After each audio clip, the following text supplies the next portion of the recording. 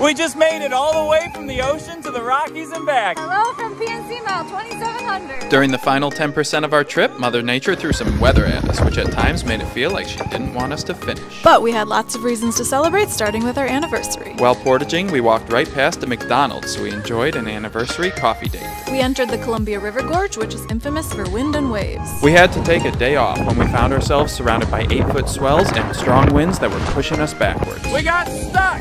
As we got near Portland, the river became tidal and we could tell the ocean was close. We paddled by massive ocean vessels, which made us feel like our canoe was insignificant. Before we knew it, the final city before the ocean was in sight. My family came to celebrate the final stretch with us. We thought the final day would be an easy few hours to the ocean, but then a thick fog rolled in and we couldn't see a thing. It was frightening, but we kept going. That's some salty water. 5 miles to go. Less than a mile. We made it to the ocean and celebrated with family. This was another unforgettable adventure, and we're looking forward to the next one.